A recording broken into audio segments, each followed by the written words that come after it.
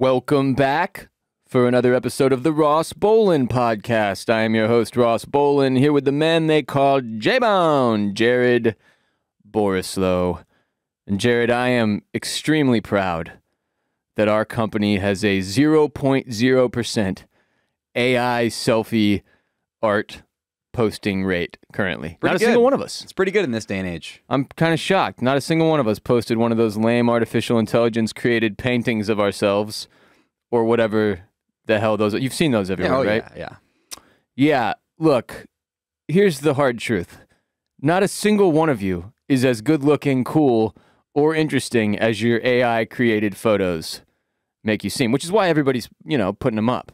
Every single person I've seen post them, the AI, it's flattering. It's the ultimate filter. Yeah, it's like having 56 different Instagram filters applied to your face, and then if you put up a photo of that, but it just highlights in the end how not good looking you actually are in real life to me. Like it's a net negative. I think it more so highlights how good looking you could be if maybe you tried a little harder. I don't know if trying has anything to do with it in this case. You just have to live in like an alternate dimension where everybody looks like they're a video game character or something. But this is one of my least favorite internet trends in recent memory, which is really saying something because there haven't been a lot that I've loved. I love Wordle, still doing that, but that's a game. I just don't get this. It's disheartening to see how many people participate in it. I've also seen, speaking of artificial intelligence, so aside from the everyone posting these artificially intelligent created images of themselves, I've seen a lot of people, especially on Twitter, asking some AI questions and then posting like the weird answers. It's called like Chat GPT. Yeah, and you can kind of troll it, and it'll go back and forth with you and have like a weird conversation about things. And also people telling AI to write them a story, and then giving it parameters or asking for a story about like a news, like write me a news article about this thing. People have been doing this and faking this for like 20 years. You know those things, it's like, oh, I made it watch 2,000 hours of Seinfeld and made it write a Seinfeld script. Yeah, that was the original version of this. But like, I think this is actually regular ass people going in and participating in this AI experiment thing. But now, at this point, it used to be I was terrified of the Boston Dynamics robots just busting down the door of my home one day and murdering me and my entire family. Didn't you think one of them was going to like jerk you off while you slept or something? That was the Elon Musk That wasn't robot. a fear, that was a hope. And now I'm more afraid that artificial intelligence is going to make you and I's jobs obsolete. They're going to take our jobs. You know what I mean? The AI is going to Turk or Jerb. Well, they can just make content. Like in 10 seconds, it can write an article that would take you 30 minutes. Like, that's not good. Yeah. You know? It's not that great for content for sure. Like if you're a factory worker, I get why you're afraid of the robots. Because they're coming for your gerb. Yeah. But in this case, now I'm scared because it's like... the robots are coming for every gerb. What's a single gerb that a rubber curtain Turk... I can't name one.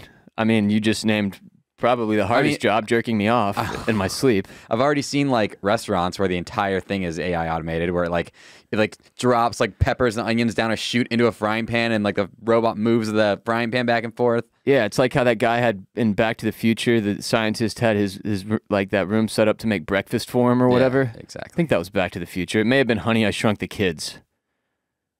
Where's that technology at? I mean, let's be honest. Breakfast is the easiest thing to make. You literally put something in a pan, flip it once.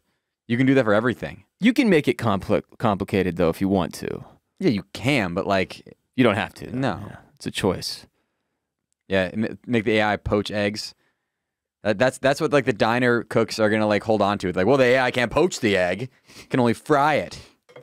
This is stupid, though. I don't know, like I've questioned this with the robot stuff before in Boston Dynamics, like who's in charge of that program that they just keep pushing it forward and now the robot can like jump rope and do a backflip and like rip your nuts off and sprint at 30 miles an hour. Like why do they keep adding more things? And now we're on the AI side, I'm like, hey, could you stop? How do we not know who the CEO of that is? What if it's like some evil guy? If it was you, would you want people to know who you are? No. No, you're fuck right. no. Yeah, Everybody would come for that ass. Yeah. But now I'm like, this is just the first time, because I'm very confident. Did you see the Morgan Freeman thing that went viral like in the last few days? where it's not Morgan Freeman at all. But it looks and sounds like him. It looks and sounds exactly like him, which obviously presents issues for, news distribution on social media. People can make anyone say anything, and you don't know what's real versus what's fake.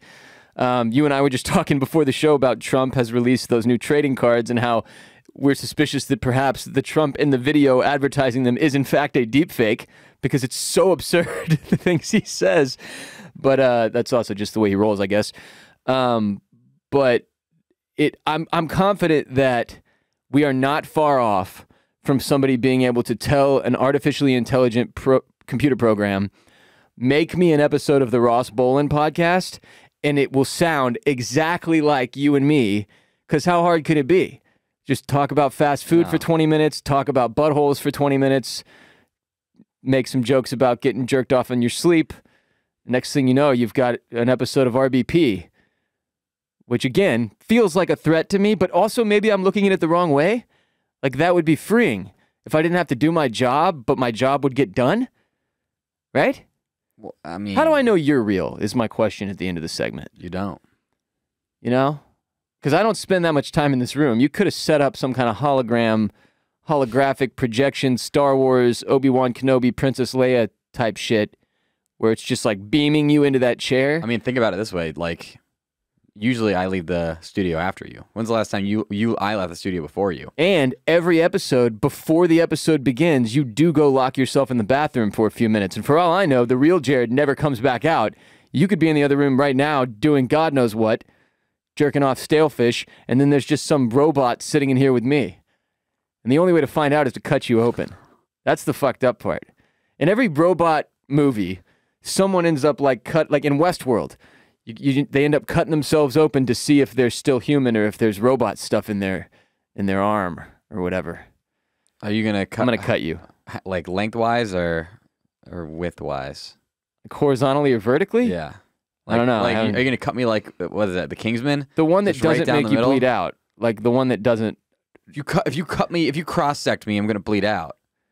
Yeah, but you know how there's one is more damaging than the other or something. I mean, yeah, the one that cuts your brain in half is definitely more damaging than the one that cuts your stomach. I wasn't gonna go for your head. I'd probably do a foot. I think that's the Why don't you open me up? But like yeah, you'd like that, wouldn't you? Open me up, Daddy. Why don't you split me? Yeah, you'd like that, wouldn't you? There's no way to say this. Why don't you split me in two? And no, if you just like open up my chest and like perform a surgery, or why don't you open up my head and perform a brain surgery? It can't be that hard. Yeah, we talked about that on Patreon yesterday. Yeah, go check out that conversation. Patreon.com/Ross Bolen podcast. And then after you're done doing that, remind yourself not to put up AI-generated artwork of you with a fucking space helmet on. Why do so many of them they're getting a helmet put on? Clearly Some it's kind of like weird futuristic shit. Just so you know, people are paying for these. What? Yeah. Like 99 cents or something? No, it's like $12 for 100 pictures. There's like you go and like put your money in, and they give you like 100 pictures for $12 or whatever. People are paying like decent money for this. Like, and then what? And then what? And you get the pictures. But like, what do they do with the? Other than put them up on Instagram, what are they doing with the like framing these? I was wondering that actually, if people are framing. They are. I hope not. Yeah, people frame really dumb shit. Why would you frame a fake picture of yourself? Like 68% of the American population has a Hobby Lobby Live Laugh Love up in their fucking house. Okay, you walk into somebody's house, you see Live Laugh Love, or you see a framed AI picture of them. Which one do you hate more? Live Laugh Love. Okay. It's less current, even. Who came up with that? At least you get saying? credit for being on top of the latest trend if you've got the fucking AI artwork hanging in your living room. Who came up with that? Live Laugh Love. Joan of Arc. Is that what got her sainted? She used to yell it when she ran into battle. Live, laugh, love! And she'd just, like that. Yeah. What would be your battle cry, Jared? Baba Booey. Baba Booey, Howard Stern's penis? Yes. Yeah, that's good stuff. I'd probably yell, J-Bob! Yeah, that's obvious. That's got to be it. That's got to strike fear into people. What the hell would I yell? Maybe mine is Live, Laugh, Love now. You are alone.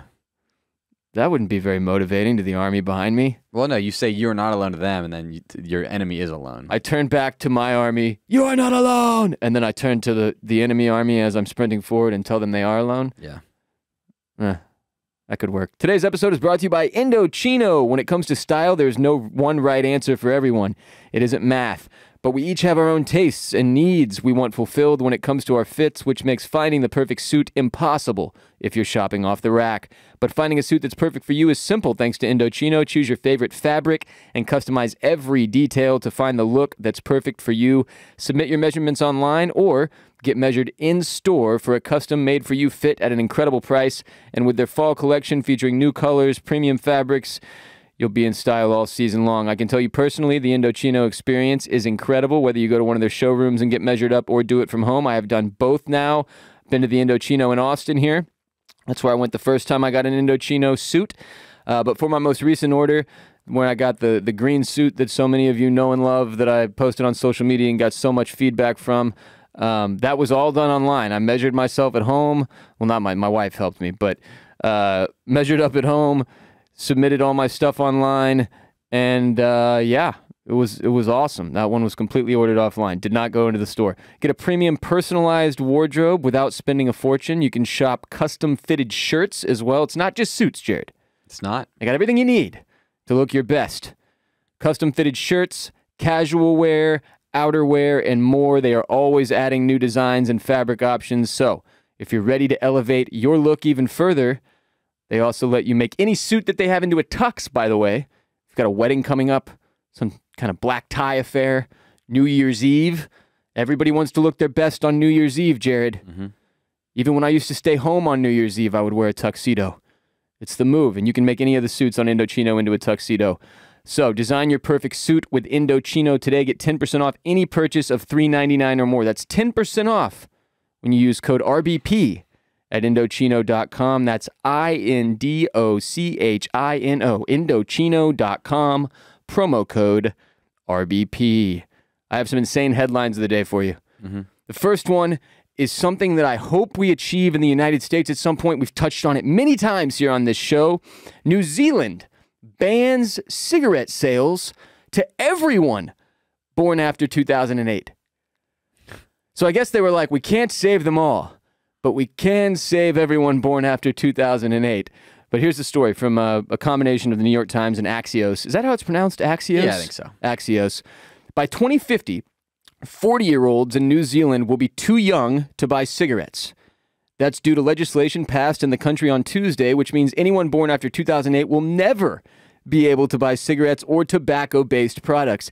It will mean the number of people able to buy tobacco products will shrink each year, with a generation of people banned in New Zealand by 2050, not New England.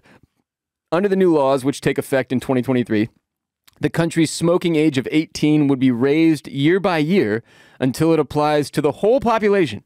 Beginning in 2023, those under 15 would be barred from buying cigarettes for the rest of their lives. The legislation is the result of more than a decade of public health campaigns. In 2011, New Zealand first announced its plans to reduce smoking levels to below 5% of the population by 2025, a target extending across all ethnic groups, including Indigenous, Maori, and Pacific Island citizens, which I'm not sure why that information is pertinent. But over the years, the price of cigarettes has been hiked to among the highest in the world. Jared, guess how much a pack of cigarettes in New Zealand costs? Can you tell me how much a pack of cigarettes costs in America first? I think it's like, I want to say okay, so down, it's different in every area, right? I'm going to guess like $12 in New York. For how many cigarettes? For a full pack of cigarettes. How many? 16? I think there's 20, okay, 30 cigarettes in there. So that's definitely not 30. I've seen a pack of cigs. Isn't it like 2 rows or is it 3? I don't know. I think it's 3 rows. Oh. I smoked a lot of heaters back in the day. There's 20. Okay, so Yeah, I want to say if in America you think it's like $12 for 20, I want to say New Zealand it's like 30? 20 bucks. A buck a cig? Yeah, $1 per cigarette. I want to say in Texas it's still like $8.50 or $9. Do you know what's crazy about that? Like, you know, you ever go to a sushi place and you're like, damn, this sushi's like $10 for one roll, one little bite. And it's like, it's $1 a bite. Like, what would you rather have? A bite of sushi or a cigarette? I'd rather have a bite of sushi. Dude, the sushi that blows my mind is when it's like, that we have Uchi here in Austin. It's one of my favorites. And they have this piece of beef. I can't remember. The Gyu Toro. Yeah, Gyu Oh Toro. my God. And it is $10 for the one bite. It was 16 when I went. Yeah. Oh, maybe they've raised the prices due to inflation. I had to stop going because inflation's gotten so bad. But it's also completely worth it. It's the best bite of meat. I eat a lot of meat, a lot of red meat. It is the best bite of meat I have ever had. It's the closest thing to, like, you know how people will be like to eat food and be like, that was better than sex. This is the only food I think that I've ever put in my mouth where I was like, legitimately, if someone gave me the choice, like sex or this. It's like a dry aged Wagyu short rib bite, and it's like a nigiri on top of a piece of rice, and I don't know what they marinate that in or it's what. Orgasmic. It is salty. It is sweet. It is truly incredible. And by the way, Uchiko, get their soft shell crab roll, best sushi roll I've ever had. Does that also exist at Uchi or just Uchiko? I don't know. It's like mostly the same stuff at the two different restaurants. Uchiko is just like a slightly more affordable price point most I like of the Uchiko time. better for sure. Like not even close. It's really based on I've how close you are to which one. I've been to each one once, and I would drive further to go to Uchiko. Yeah. Than go to Uchiko. That's the one on North Lamar, right? Yeah. Yeah. It's a little bit of a trek if you're in South Austin. But yeah, so it says today, first of all, $20, like I said. But it says with these measures, smoking has declined overall. Yeah, I would assume. The national smoking rate for adults has halved in the past decade, so gone down 50%. Only 8% of New Zealand's adult population smoked every day in 2022, according to government statistics, which still feels high. 8% smoked every day, but cig smokers, y'all are on another level. Y'all are fucking crazy. Like I've said, that shit, it like, even just having not switched to the vape version, not saying it's better for you, I really don't know. I have no data to back up any of this. There is data. But like yeah, it probably isn't yet. That's a good point. But the fact that you didn't even make the effort to have it look better in the eyes of the non-smoking citizens of the world really says something. It's crazy to me. It's nuts. And I shame you often for that reason. But New Zealanders, man, they're on top of this shit. That's just why it's crazy to think about that we're not far off from a world where I've talked about it before. Like, why is it legal for us to be able to buy this products, tobacco-based products that are like just it's not just the cancer thing. That's what gets lost in the shuffle a lot of the time when people are arguing about cigarettes and dip and tobacco-based products. It's not just the threat of cancer. It's all of the other horrible shit that it does to your body. Like with dip, for example, the reason I ended up quitting was because it was eroding my gum line to the point that I was going to have to get a fucking skin graft to fix my gums, which I know people who have had to do that. I'm not trying to do that. They take skin off of your ass, Jared, and they put it in your mouth. I've got enough of that. Yes, exactly. You and me both. So it's just, I can't. I just can't. But it's crazy that there's going to be here's my question for a you. generation of New Zealanders soon that will have never had the legal right to buy tobacco-based products. What's your question? Do you think that making cigarettes illegal is just a gateway to keeping marijuana illegal? Is marijuana illegal in New Zealand? I mean, I don't know. I'm just saying in general. Is marijuana illegal? If you say you want this in America, wouldn't making tobacco illegal just be like a reason to keep marijuana illegal? How are those two things related in your mind? Not my mind, in the minds of the dinosaurs and making laws. I don't think they're. Oh, you smoke this. Oh, you smoke that. They both give you a tiny little high. Okay, let's keep them both illegal. I don't know about that. I don't know. Could be a slippery slope. Cannabis law in New Zealand is regulated by the Misuse of Drugs Act of 1975, which makes unauthorized possession of any amount of cannabis a crime. Well, what is authorized? Oh, in 2020, they made a referendum. Non-binding. In fact, I'm not reading all this. No. If you want to know about it, go Google New Zealand pot or whatever. But yeah, as far as heaters go, they're on the way out for the Kiwis. That's what they're called, right? Yeah, they're the Kiwis. It's not a racist No, they're the Kiwis. slang, right? I had a cigarette for the first time in a long time, like 2 weekends ago. Just got blackout drunk. Said, fucking give me one of those. Yeah, it was. I hate it. I only do it for the visual appeal. It looks cool. I do it to look cool, and then I like just cough my way through the entire hoot stick. Well, drunk cigs are undeniably amazing. No, like, I don't even almost like it. I don't even like it. I think it Really? looks cool. I like how I look. I like how it makes me look. You just don't strike me as the guy who's overly concerned about looking cool.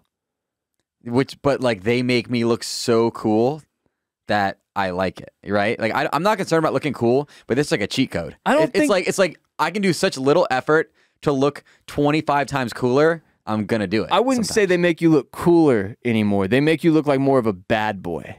They give you edge because you see somebody ripping a heater and you're like, that person doesn't give a fuck. That's what it does in my mind. It used to, like, like Clint Eastwood ripping a heater in the fucking 60s or whatever. Yeah, that looked cool as shit. But I don't know. I see a lot of, when I'm, here's the area you look least cool smoking a cigarette. If you're doing it while driving your vehicle. I'm always just like, that is the most depressing fucking thing I've ever seen. Ruining the resale value of your car. You ever driving in like, in a decent rainstorm where you pass some fucking sicko who's got their window rolled down a quarter of an inch and they're in there they're smoking a cig, couldn't even wait to get home or wherever the fuck, or pull over, get under an awning of some kind. They're smoking a cig with the window barely rolled down, like blowing the fucking smoke out of that tiny... I think that is more acceptable than stopping your car under an awning to smoke a cigarette. That's so much worse. They're equally desperate moves, but the cigarette, like smoking in your car is so gross. And that smell, it never goes away. What about vaping in your car? I see a lot of people tossing clouds in Austin out the window. I feel like it doesn't sink in to like the seats and shit the same way that cig smoke does. You can't get that shit off you. It's one of the things about like when I was smoking cigarettes in high school, I don't understand how I wasn't getting caught every time I smoked one. Because I would come home and like throw my laundry in the laundry basket and then the whole house would smell like cigarettes for 2 weeks. Yeah. Just don't get it. You probably smelled like cigs big time. I definitely did. But the only area that I understand cigarette smoking is drunk cigarette smoking. Of course, the problem is that you then get addicted to them and then you do it when you're not drunk. But as I've argued before, sober cigs in 2022, absolutely psychotic move. I look at you and I think, you're fucking one bad thing away from completely derailing. And I don't know what that is, but you're just like, you're on edge to go postal. What about sober vaping? Of nicotine? Yeah. Because I can't tell what it is. You don't even know which is worse, though. It could be caffeine that you got them to buy. It could be pot. It could be PCP. I think you can vape anything now, right? I'll vape you. Next headline. Man in China fined $478 for reclining his train seat. Want to hear the story? Doesn't matter. I'm going to tell you anyway. The ongoing debate about whether it's acceptable to recline your seat while traveling has taken a turn in China's Hunan province after a man was fined for leaning back on a train. Court documents released in November saw officials take a dim view of the March 2022 incident in which a university student, identified only by his surname, Wang, had his laptop... It's not funny. I didn't laugh. Had his laptop damaged while on a train to the city of Wuhan. Wang had been using his recently purchased computer on a foldable seat-back table when the man sitting in front of him, named Liu, L-I-U, Liu Gehrig, reclined right into Wang's laptop, breaking the screen. Damn, that's a violent recline. That's a hard recline. The Zhejiang, close enough, County People's Court in Hunan ruled both parties were partly responsible for what happened, with Liu Gehrig 70% at fault because he reclined his seat in the first place, and Wang 30% to blame because he should have been more careful. How the fuck is Wang 30%? Let me finish. As a result, Liu Gehrig was ordered to pay $478.15, 70% of the amount Wang sued for. In its decision, the court pointed out that notices were posted on the train reminding people to check with the passenger behind them before reclining their seats. Why don't you just make them not recline? Because this argument gets people as polarized as American politics. Do you remember that invention that a guy made that prevented the person in front of you from reclining their chair? Yeah, the knee guard or whatever it was called. Yeah. Yeah, that's fucking hilarious, and I love it. But it's seriously like my side in this whole debacle as a tall guy, right? I'm tall enough to be tall. Is that no one should be reclining their seat, and that really if you're one of these people that's on the other side of the argument, it's just like it's good versus evil. It's assholes versus non-assholes. Everyone who's anti-reclining is for a peaceful society where we can all enjoy a piece of, the American dream. Everyone who's like, fuck that. What if it's got the option to recline? I'm reclining no matter what. It's like, you're just an asshole. You're on the wrong side of history, and it will eventually show one day. Like you will get your comeuppance for this. This is a karma building thing to me. If I recline no matter what, the button is there, it's my option, I paid for the seat, why shouldn't I? Fuck whoever's behind me. I don't get that. And plus, China, for two parts. One, they clearly don't know how to sue. Because in America, if somebody breaks your laptop screen, it's not that you're suing for the value of the screen, which in this case, it feels like they undershot. $478.15 was 70% of it.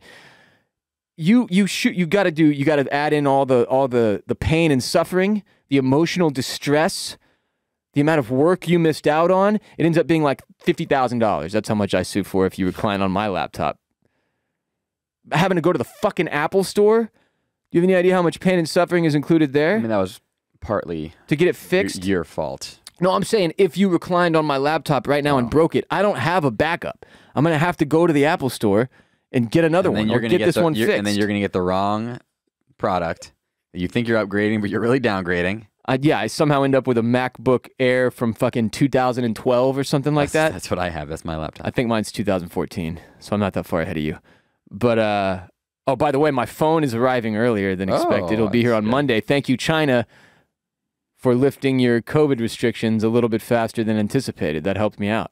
Wasn't supposed to get it till last day of December or early January at first. What phone are you getting? The 14 Pro Max.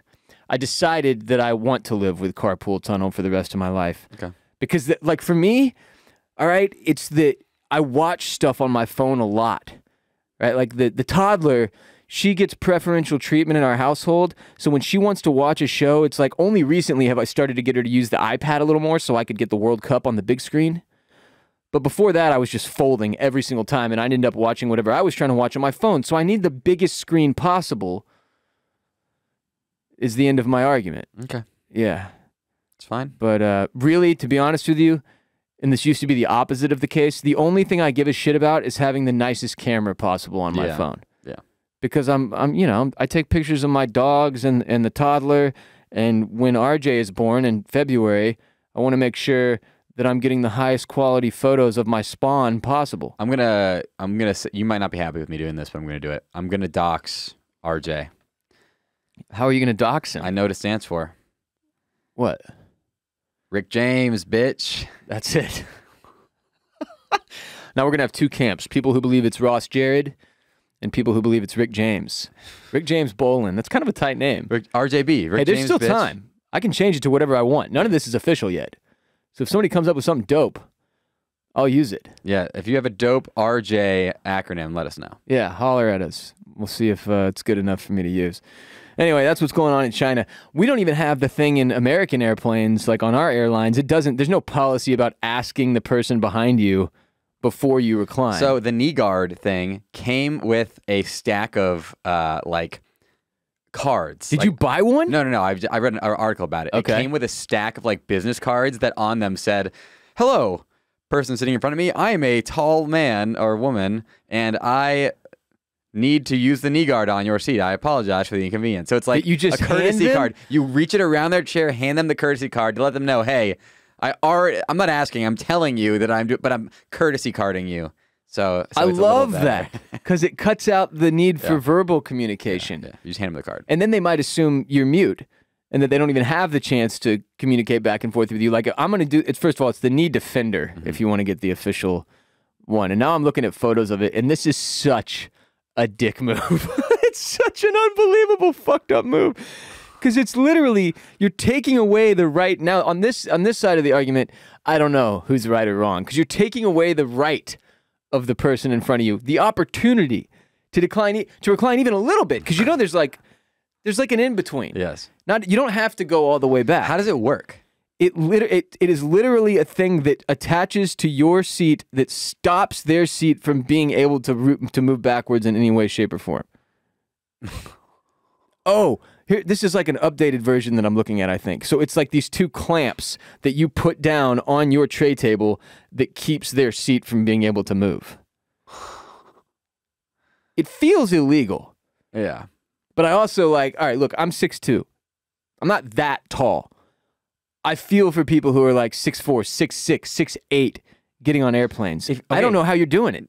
I mean, here's the thing. If you are that tall, which I consider a privilege to be that tall. It's a blessing and a curse, I would say, though. Once you get past 6'2", it starts to get a little hairy. I think if you're that tall, you need to just pay for first class or exit row or whatever. You can't come if you know that it's gonna be tight, so don't buy it, dude. Like, but it there's sucks, but here's the thing. I always go for the aisle for this reason because I'm tall enough to where it is uncomfortable if I'm in the window seat or in the middle. Like, to a certain degree, it is uncomfortable. So I like to be able to move my legs around a little bit. I've got restless leg syndrome. I got to be able to wiggle around. And I like to put them in the aisle. And I realize that's dangerous. And yes, I've been hit by one of the carts before. And it sucks. But it's the risk I'm willing to take. But there's only so many aisle seats. And if you're doing like Southwest where there's no assigned seating, it's a fucking battle. Get the exit row. Pay for pay for the preferred boarding.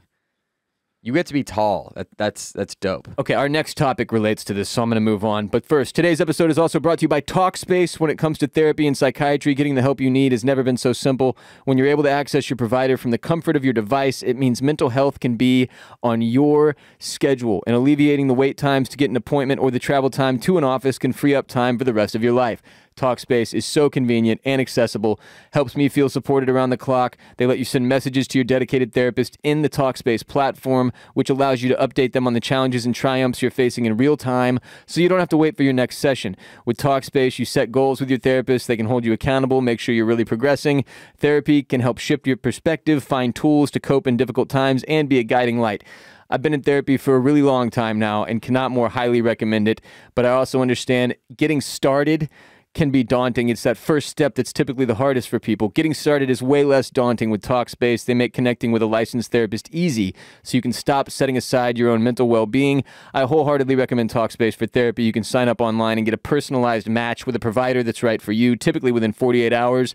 Then you can text, video, or send voice messages to your licensed therapist, so it's incredibly convenient to have virtual sessions from the comfort of your home. Don't even have to go anywhere for therapy in 2022. It's the beauty of technology, Jared, and as a listener of this podcast, you will get $100 off your first month with Talkspace. To match with a licensed therapist today, go to Talkspace.com. Make sure you use the code RBP to get $100 off your first month and show your support for the podcast. That's Talkspace.com, code RBP. So our de facto legal representation, my dear friend Brandon, he texted me a great question for the show that is also airplane related. He asked me, which is worse, people boarding planes or people deboarding planes? And I'll give you some of my points, Jared. First of all, boarding planes, you're dealing with the whole, like, depending on which airline you fly in, obviously, we're going to assume this is one of the ones with assigned seating. And where you've got board, and even I guess on Southwest, no assigned seating, but you do have the boarding groups, right? And you don't want to be stuck in like group D 48 or whatever. I don't even like, know if there is a D. I'm pretty sure there is. It's what I end up in all the time. I feel like there's like, at this point for Southwest, there's like A through F, and that those all come after like 3 preferential groups that are before, like military, pregnant women, preferred boarding that you pay extra for, and then A through F. I don't know if we're talking about the same. What are you talking about? A through F, I think, is like American or whatever. Southwest is A, where 1 to 15 is the preferred people. You pay extra to be 1 to 15 in A. And then there's 16 to 30, and then there's 30 to 50 or whatever? 1 to 25, 25 to 50, and then there's B, 1 to 25, 25 to 50, and then there's C, 1 to 25, 25 to 50. Yeah, this shit's different on every airline now. Like the numbering and the lettering is different on every airline. I like Southwest the best for boarding because you get in the line. You know where you're supposed to be. You know where to stand. But that's the fucking problem. Nobody stands where they're supposed to. Nobody checks with the person in front of them and behind them. There's always some dickhead who's holding their fucking boarding pass down to their side, and I can see clearly they're cutting. That is cutting by definition. That's cutting. And cutters should be locked up. Here's what I hate about boarding, and this is for non-Southwest ones because Southwest has like the lines. when they go, all right, group C board, and I have to go, if I'm group C, I need to push through a crowd of 50 people in group D standing in front of the area. Dude, you're group D, just wait in the wings. Wait in the wings. Don't cover the entrance. You're blocking the people who are supposed to be walking through here. Remain in your fucking seat until your letter is up at least. What the hell is wrong with those people? Good evening, passengers. We're going to start boarding flight 72F to Colorado Springs, Colorado. Everyone stands up and all moves over to the fucking area at the same time? No. Why? Who are these assholes? Who? I can't stand the people who just block the entranceway. It's like, dude, there's people behind you. Like, you're not cool. You're actually the opposite of cool. You're like group F. Dude, sometimes when it's not Southwest and there is assigned seating, I don't even go when my group boards. Oh, yeah. If it's assigned seating and I'll just remain in my seat and wait till all the other assholes are on the plane and then go up there. As long as you make it before they close the gate or whatever, you don't have to deal with anybody then. If you have an assigned seat and you have no carry-on bag, you should be waiting until the end. Until they literally make you get up and go onto the plane. Yep. Why the hell would you want to get on the fart box before you have to? Don't get it. I don't get it. Why would you stand before you have to? You're in the fucking way. The carry-on bag it ruins that, though. Your carry-on bag, you have to get in early as possible, or else you need to walk to the back of the plane, especially if you have a connection you're trying to catch. Like, yeah, but the worst case scenario nowadays with the carry-on bag is that they end up checking it for you, right? And I know that sucks. I love doing that. That's my favorite thing to do is not pay to check a bag and then drop it right there. And drop it right there and go, oh, okay, here you go. You said that the overhead bins are full. Oh, you can check mine for free. I saved $25. Yeah, because I'm never going up into my bag once I'm on the plane, bro. Never. You have your shit out that you need. The AirPods are in pocket. I've got my book in my hand and my water in the other. Yep. What the fuck else is there? You got an eye mask, one of those freaky neck rolls? Put it on beforehand. Wear it like a necklace. What's wrong? Do you do that? No. The neck roll? I don't do that. A lot of people doing that now. Yeah, there are. Probably good for your neck, honestly. Yeah. My neck is messed up.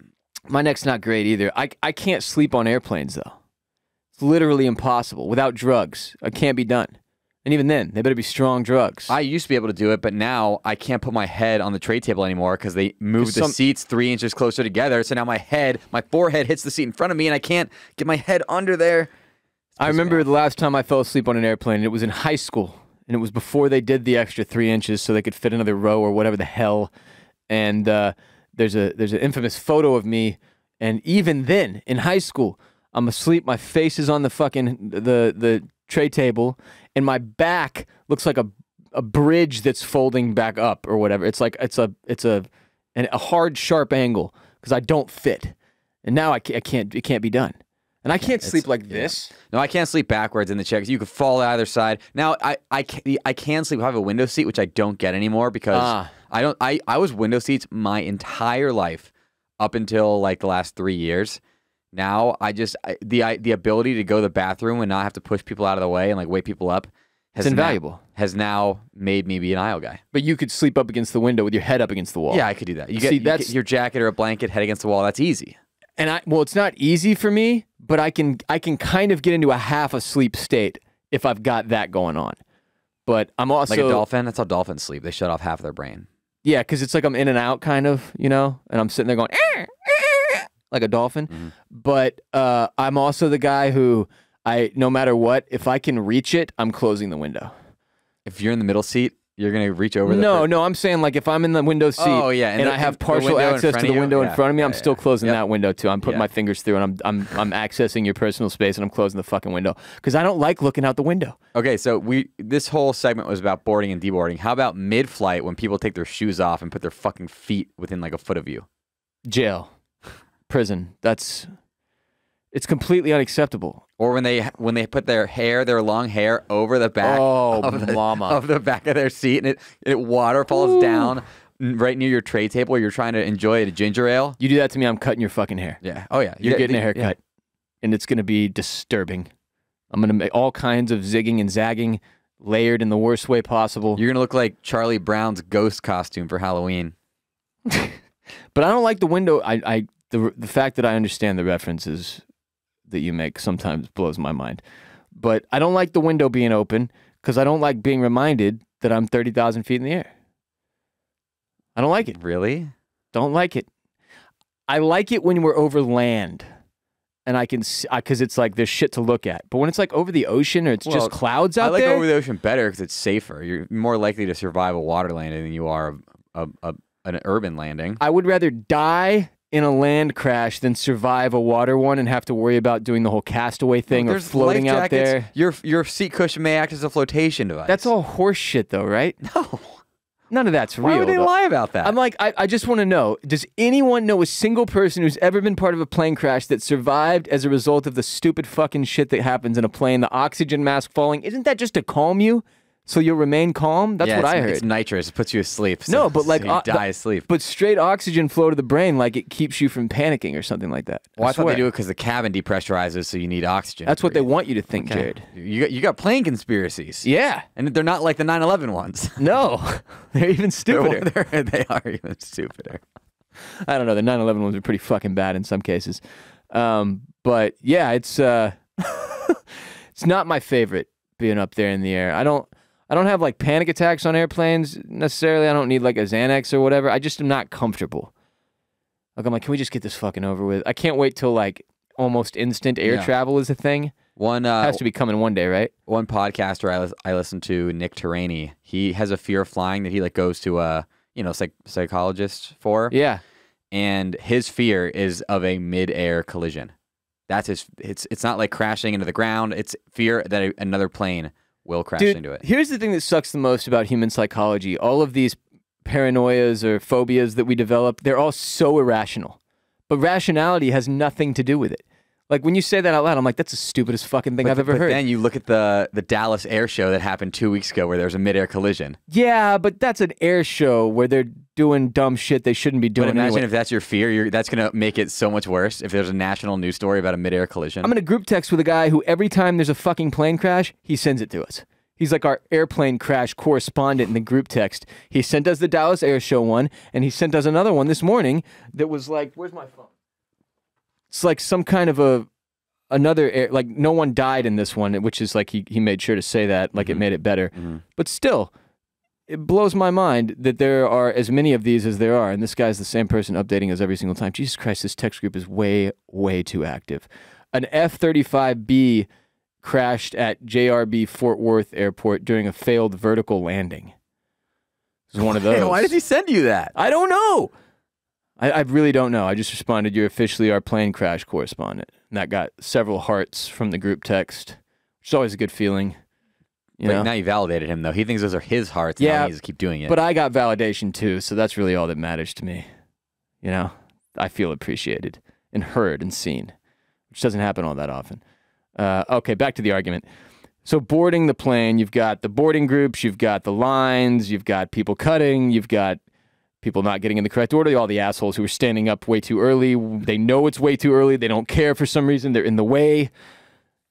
Deboarding, the obvious one that we've been talking about for 5 years now. People who stand up the second the ding happens as if they're going to have somewhere to go. You've landed. You're not in a position to deboard yet, but it's usually the argument is they want to stretch their legs. But it doesn't make sense. You're making everyone on the plane claustrophobic. It's like every day before we do a podcast, Jared has to come and adjust the camera right next to me, and his ass is just in my face for about 30 seconds. It's that, but for like 10 minutes. And it's a stranger, not somebody who I can plant my nose firmly between their butt cheeks and take a huge whiff, which is like the whole point if you're going to have somebody's ass in your face, right? So I just don't get those people at all. You're always getting whacked with somebody's pulling out their shit from the fucking overhead bin and like whacking you in the head with it, wearing a backpack and turning to talk to their friend and smoking you with the back of their backpack. It sucks. People get way too close to each other. Those people are the worst.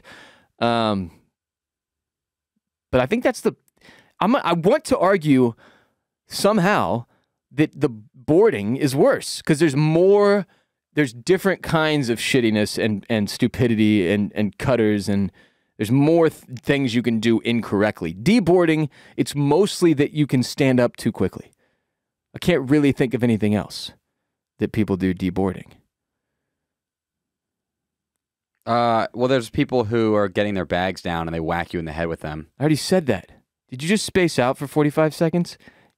There's cameras on. Holy shit. You did. Wow. He completely disassociated Yeah, that from happens reality every so often. and missed an entire bit. No, I got the standing up thing with planting your nose in my butt cheeks, but You know how you'll be in a conversation with somebody and they'll space out and miss something you said, and you're like, you didn't hear me just now. Imagine if it was your job. What's wrong with this guy? sorry. So which one are you? Which one's worse, boarding or deboarding? I just made my case, which you'll never know unless you go back and watch the episode. Now you make yours. Hopefully it'll be the exact same as mine, so we can prove my point even further. No, I think there are way more ways you can be a shitty boarder than ways you can be a shitty deboarder. Good, it was the same. To your point. Good.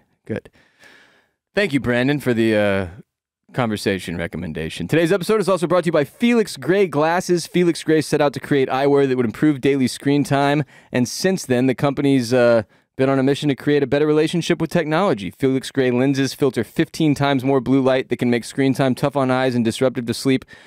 I've been working on the internet for over a decade now, coming up on year 12 in January. Good God. And when I'm done with work, I love gaming. I love watching my favorite shows and movies to unwind, all of which involve screens, just like my job does. My eyes get worn the hell out. So when I got introduced to Felix Gray, everything changed. I have several pairs of their glasses and a pair of their sunglasses as well, which you can see up above J-Bone's head in the background, I think, maybe. And I love them all. I wear them all. Every time I'm rocking them, someone asks me where I got them. Felix Gray Glasses, the quality of designer frames. By the way, it's not some cheap blue light coating painted over them that's going to chip off. That has literally never happened to me, and I've been wearing them for years. These are not gas station or grocery store blue light glasses that your cheap aunt gave you for Christmas. They're the real deal. They're stylish and functional as they protect your eyes from all the blue light that the screens we rely upon emit. Hard to cut back on screen time. It is a challenge, especially if you're like me. But you can do your eyes a solid and get yourself some Felix Grays to get relief from those headaches, dry eyes, blurry vision, and what have you that occurs over the course of your workday. A few frames for you to check out: the Faraday, the Nash, and the West. And now Felix Gray offers contact lenses as well, sunglasses like I mentioned earlier. Everything that your eyes need. Just go to felixgrayglasses.com/RBP to support the show and get free shipping, free returns, and free exchanges. Non-prescription and prescription are available. Check them out. felixgrayglasses.com/RBP. That's FELIXGRAY glasses.com/RBP for free shipping, free returns, and free exchanges. It may have been on Patreon, but Jared and I recently discussed two different stories where people lost their jobs because of police body cams. One was a cop having sex on the clock and his body cam accidentally recorded the incident, and one was a Tampa police chief resigning due to a shady situation that unfolded between her and a cop on his body cam. And we were questioning how exactly this body cam situation works with cops. Well, we received an email from a listener sharing another story that is hilarious to me and providing some clarity perhaps on the body cam stuff. It says, "Hey Ross and J-Bone, in response to the last pod and the confusion on why the officer's body cam footage got leaked or got out there, I know that at least in Florida, and I believe most states, if not all body cam footage is saved from the time the officer turns on his body cam and is made public record. No body cam footage can be or is erased. I know this because a law enforcement friend of mine's coworker accidentally turned on his body cam when setting it on the charger that was placed on his bedroom dresser, where it recorded him and his wife doing the dirty, and that is now all public record. Love the pod, gang gang." People still say that to me, by the way, all the time, constantly. The gang gang gang thing, it fucking blows my mind. It was like I don't think I've said it in 3 years. People keep saying it, though. No problem with it, it's just interesting. Okay, so does that mean I can, like, pull this up on the internet and watch Don't this? act like you already haven't. I didn't, well, I haven't yet.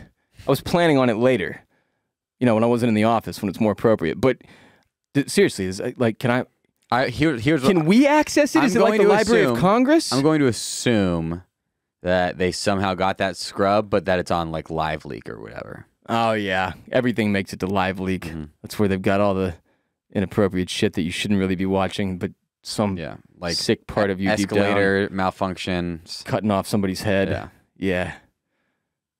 Or not escalator. Elevator would cut the head off. Escalators. No, escalators.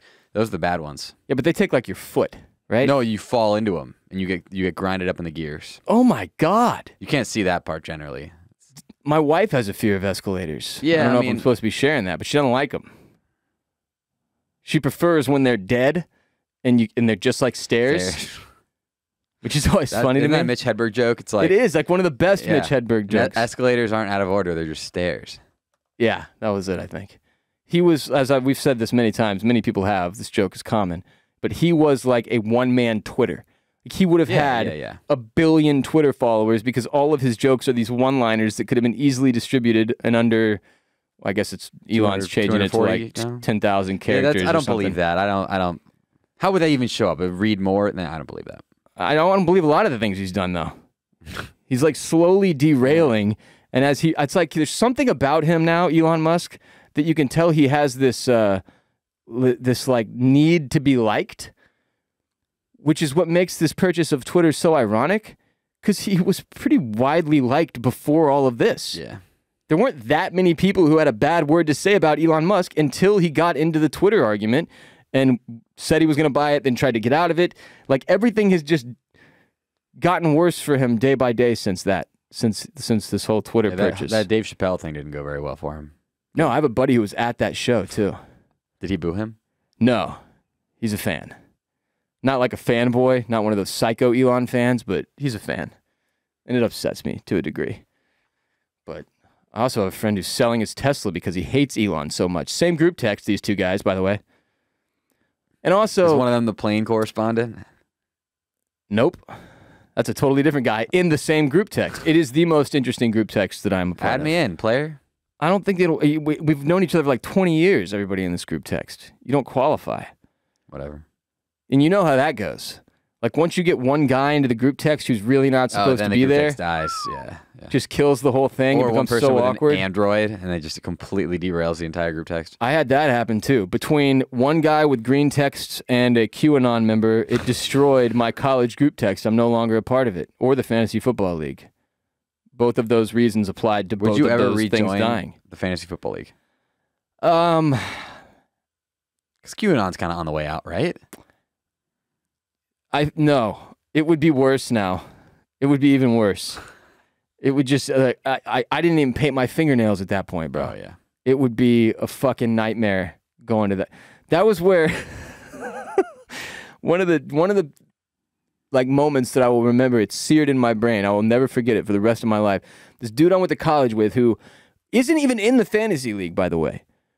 This was one of the problems with this fantasy league. We would have our draft weekend, and a bunch of random people would also be invited that were not in the fucking league, which doesn't make any sense. It was just dudes who wanted to get away from their wives and kids for a weekend, and they would come join us, and I think lie to their wives and kids and say they were in the fantasy league.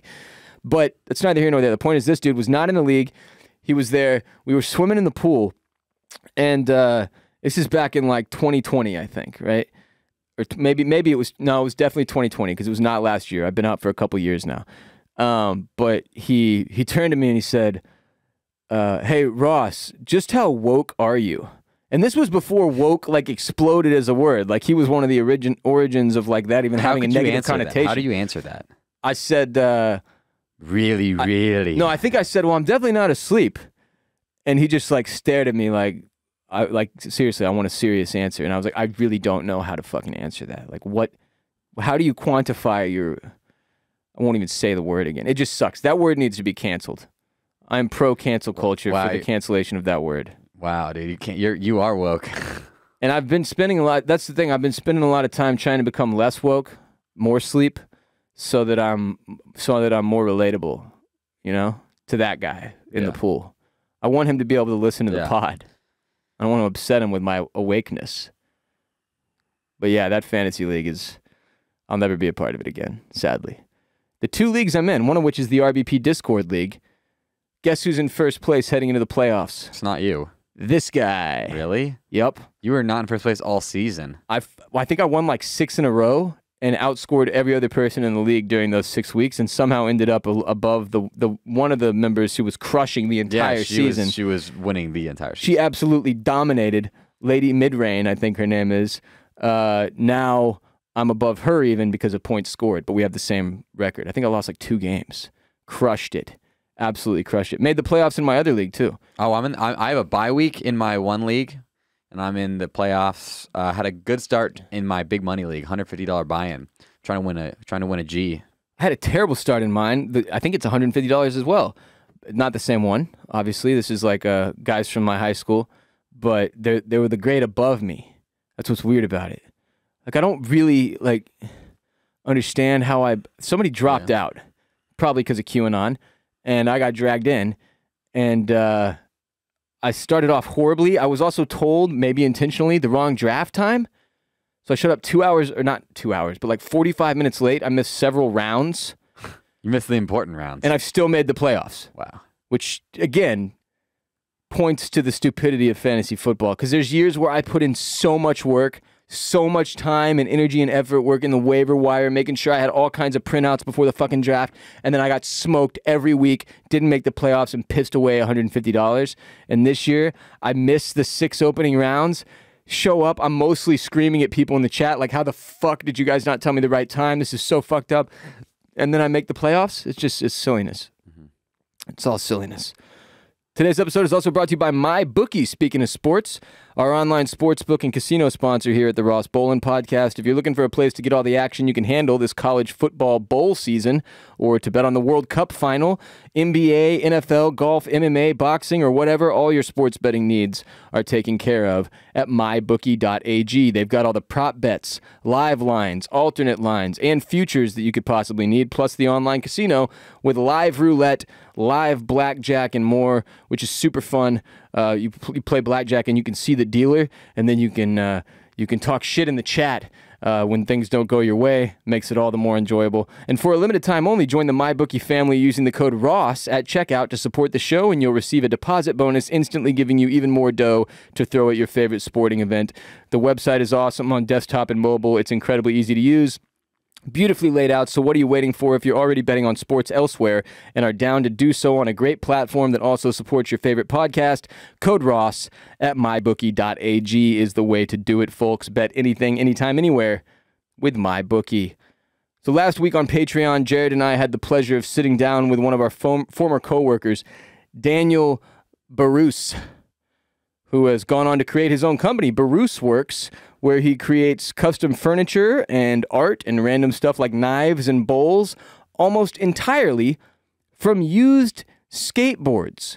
His story is incredible, and the interview that Jared and I did was too cool not to share with all of you in some capacity, so I've decided to share some of it with you today in hopes that you'll not only support Daniel and Barousse Works, as he is an awesome dude and it is an awesome company, but also support RBP by joining our Patreon for more cool interviews like this and ad-free hotline call-driven episodes like the Hotline Call Extravaganza that Jared and I recorded this week. Patreon, patreon.com/Ross Bolen Podcast is where you can listen to or watch the full interview with Mr. Daniel Barousse. But for now, here is part of the 1-hour interview we dropped with him last week. Enjoy. Let me see. Where do we even start with you? You are now making a living creating incredible custom furniture and bowls and all kinds of amazing stuff using skateboards. Correct. Skateboards. Yeah. It's called Barousse Works, your company, and you've got 103,000 followers on Instagram, which is about 5 times the amount we have for this podcast. 70,000 followers on TikTok. You're catching up with us. We've got 100K. Damn. One of your TikToks I noticed has 39.5 million views, which is one of the largest view counts I've ever seen on TikTok on the app, period. Granted, I don't spend too much time on there. I get in and out. But let me start with this question. How did Barousse Works come to be? So, whenever I was working with you guys at Yandex, I convinced them to let me live in a van. Right. You remember that? Your van was sick. It was super sick. I was dope. I sold it and bought my house.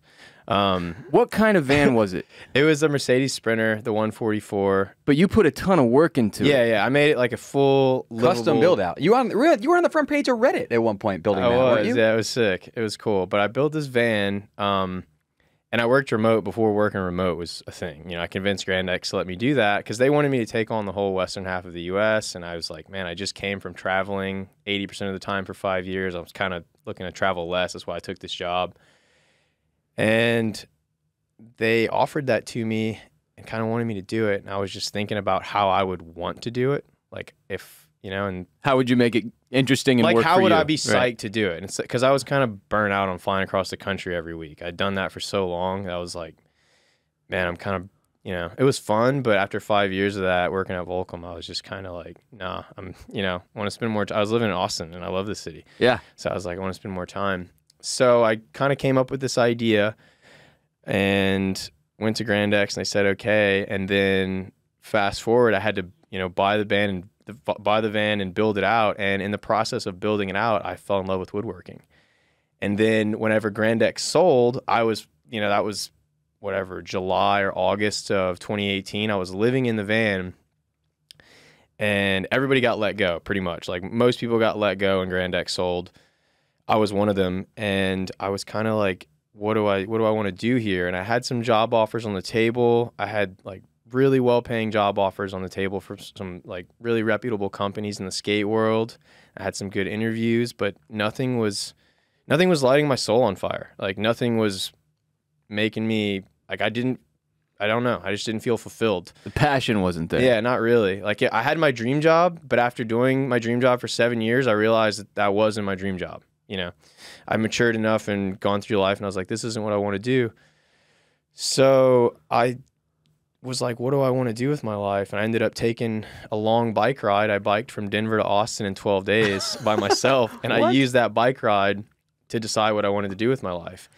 And I started with the one thing. I was like, I don't want to be bound by time. Like I want to lose track of time.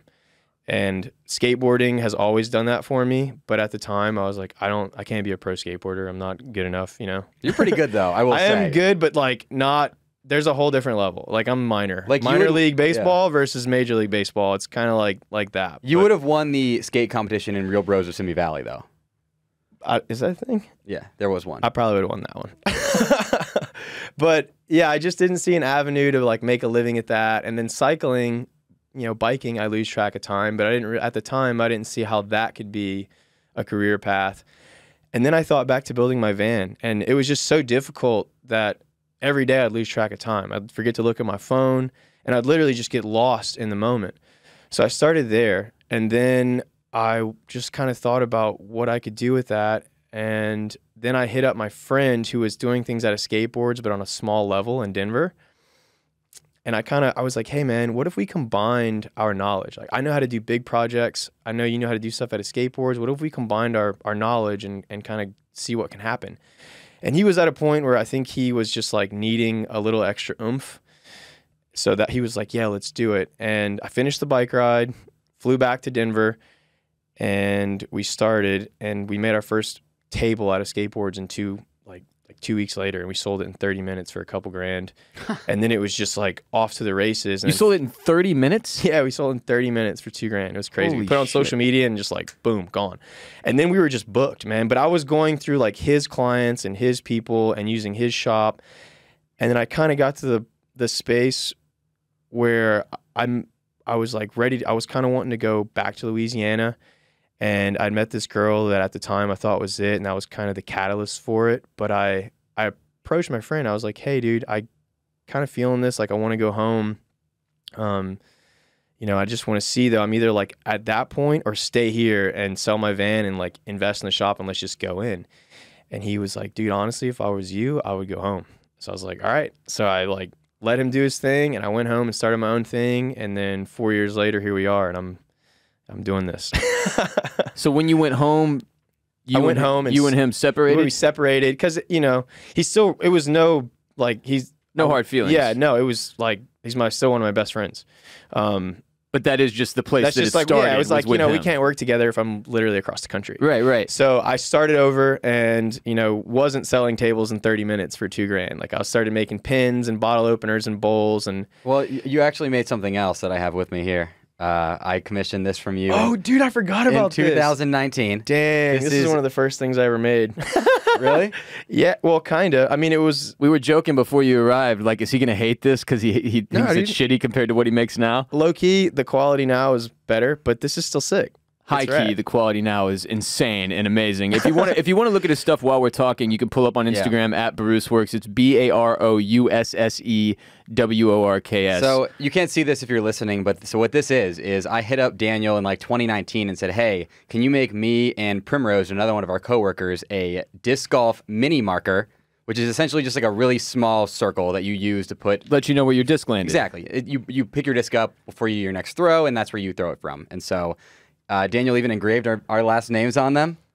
And yeah, I'll post. This will be the picture, the featured image for this episode. Well, we can use one of his badass things that he wants us to use too. This will be included in You the don't gallery. get the picture. Included in the gallery. Sorry. So I watched, early on, I'd followed you on Instagram, I think, and you started posting stuff about the company and what you were making, and I was just kind of like, well, Jesus Christ, it looks amazing. Like really, really talented, hardcore craftsmanship, right?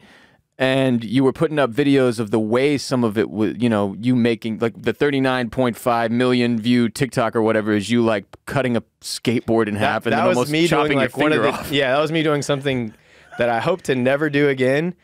And it's so funny because so many people thought it was staged or like on purpose. I saw that in the comments. So many people are like, "Oh, this is," and it wasn't. It was literally just a stupid moment in my life that I hope to never repeat. But thankfully for the technology, I don't have to lose my finger and pay for it for the rest of my life. I just get to say, yeah, there's a video of me doing something dumb as hell. Right. And it went very viral. It's got like, it had just on my page, like almost 40 million views. And then it got shared a bunch more. I would say because it super blew up on Facebook. I would say across all platforms, it has close to 100 million views. Oh my God. Which is mind-boggling. That's like a third of the country. Yeah. A third of the U.S. So what does the Super Bowl get? You know what I mean? Yeah. Like, for those who haven't seen it, it's you. Can you explain it? So it's me. I'm cutting a piece of skateboards, and I just, in the moment, my depth perception was completely off. And I go to reach to move the piece that I just cut, and I fully just touch the blade. Like fully just touch the blade in the dumbest way. And thankfully, because of SawStop's amazing technology, I didn't lose my finger, and I can just laugh at this and hold up my good finger instead of a nub. Right. You know what I'm saying? Because, dude, it was straight up stupid. But, you got to make those mistakes, and thankfully, I'm not paying for it. Hey, you live and you learn. Did SawStop hit you up? Surely they hit you up. I actually hit them up. I was like, hey, dude, we could probably take advantage of this. And I'm going to work with them in the future, 100%. They gave me some parameters. They're like, hey, we like to see this, and this, and then, but yeah, in the future, I fully plan on working with them. Like, they will be somebody that they'll be in my shop for sure. So the woodworking was inspired by you putting together this van so you could live life on the road and sell T-shirts at that point, I think it was. You were mostly doing Rowdy Gentleman sales, right? Correct, yeah.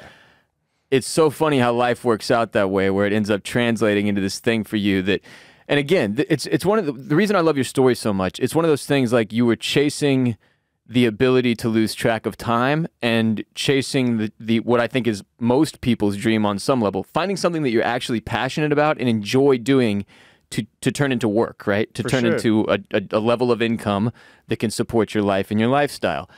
And that doesn't work out for very many people. It's one of the things that I feel super lucky. It'll work out for anybody who doesn't stop. That doesn't quit. That does not. It just maintains persistence. Like, I say this all the time, especially with the way social media is. Like, all right, if you want to be, if the realest you, like inside your head, you're the guy who's just taking bong rips and shooting the fucking ping pong ball into the red cups all day. If that's who you want to be for real, like the rawest version of you, and you start on social media, in 3 to 5 years, if you maintain that and you're down to eat dirt for 3 to 5 years, I promise you will pop off and you will start being able to monetize that. Whatever it is, if it's you want to make shit out of old skateboards, if you want to talk to people on the air, whatever it is, you just have to maintain a persistence and hold steadfast to the vision in your head of the person you're trying to become. And if you don't, I just believe that in my heart with everything. Whatever it is that you want to do, like you can do anything, especially with social media. It's such a huge tool. It's a great tool. It's not, I don't even use social media to be social. Right. Neither do I anymore. I use social media straight up as like a tool. I say this all the time, but there was certainly a point where in my life I thought social media's purpose was to like make me look cool, and this is when I cared a lot about what other people thought about me. And that was how I used it. You know, I would like put up certain shit based on what I thought the perception of that shit would be to others. And now it's simply a marketing platform. Like, it's a way that I make sure that my job gets done and my business grows and that I maintain my livelihood. It isn't about being social at all. Now, there is a slight, you know, different angle here. It also exposes me to really cool shit sometimes. Your company being a really great example, right? Like, it's so difficult to market yourself in this world if you're not good at using social media, which is obviously the other side of your business that or the big thing that has given you a foothold, I think, is that you've crushed Instagram and TikTok and Facebook. And you also hit on something that I think is really important. You're saying that, you know, as long as you don't quit, you can find your foothold no matter what, but you do have to be willing to eat a lot of dirt. For sure. Yeah, like I figured out a way, like I would say this all the time because for the first 3 years, it was often I'd wake up with less than $20, like all the time. And I'd say this, I'm like, yo, I can wake up with seriously negative money and go live a life today that millionaires are jealous of. And there's right freedom in that. Oh, 100%. There's wealth in that. There's like, yo, I got to go to work, but like once I get there, I forget it's work. The leading up to get to the work, I'm like, oh, I got to do all this stuff. But like once I'm in my shop creating, it's over. Like I don't even look at my phone. I don't even respond to people. I'm just in my zone. Dude, that's the dream. It is the dream for creative people, especially. I ask people anytime I meet with people, I'm like, yo, what would you do with $1 billion in your account? And I could say this with full honesty, my life would not change. Not much. Because you're doing exactly I'm doing what I would do. If I was worth $1 billion, I'd be doing the same shit. Like my day-to-day would look pretty much the same. What's the most expensive piece of furniture you've sold so far? And I don't ask you that to make you brag. I'm just curious because it's not cheap. Custom furniture on the whole period. Like anybody who's ever gone shopping for a fucking couch, and I'm talking about a boring couch that is not made of recycled skateboards from, you know, name a furniture. Haverty's. Don't know what that is. You may have just made it up. Never heard of that. It's in Wisconsin only. It's crazy expensive, though. You go get a couch, it's like $4,000 for a fucking couch. It's nuts. So I'm just curious, because you're making custom, amazing-looking stuff. Like, what's the most expensive thing you've sold off the top of your head? $20K. $20K? Yeah, for a table. Holy and I'm sure that for was a table? Dining table. A $20,000 table. That surely was also the most work you probably put in on something. I'm going to be honest. It wasn't. But there was learning experiences in this, right? I would, like, looking back, I was like, this thing that I charged $7,000 for really should have been like 20. Right. But there's, you know, hey, you live and you learn, you know, and I'm thankful for those learning experiences because I don't know, in the beginning I was just, and I still kind of look this way, but in the beginning I was just like, every project that I get, it's just, I looked at it like, how many more months can I do what I'm doing? Like, all right, cool, I get to do it for another month. I got bills based on paid. what you charged? Just, like, just on money coming in. That's how I looked at it. Sure. I wasn't looking at like, what can I was like, how long can I keep doing this? Like, how long can I not, like I'm working, like I work way more than I ever did as in sales or, you know, like way more.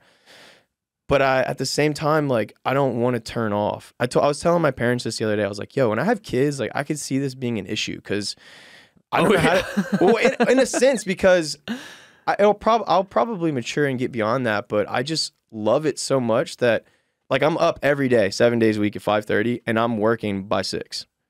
Like, I'm doing something productive for my business by 6. How old are you right now? 33. 33. Yeah. Yeah, you're a couple years younger than me. I'm about to have my first in February. My wife is due. Congrats. Thank you. That's huge. But it's to your point, like I have a little stepdaughter. She's about to turn 4. And it is like we almost have like a Jekyll and Hyde life right now. Like when my stepdaughter is with us, when she's not with her dad, my shit looks completely different every day than it does when she's off with her dad, and I don't have to worry about there being a kid there that I need to be giving my time and energy to, right? And it is a weird balance that you have to strike at some point. And I don't even, like, when I was 33, earlier 30s, I wasn't ready for that at all. Whereas now, every day, I feel a little bit more ready. So it's like one of those things that I think, you know, obviously dependent on if you even make the decision to have kids long term, it kind of comes to you when it comes to you, right? Yeah. It's I definitely want kids. It's not something I'm rushing. Like I don't even have like a like you gotta have the other thing. You gotta have like a lady, right? You gotta have a like, partner. Yeah, you gotta have a partner to have a kid. Like I have a cat. Yeah. You know what I mean?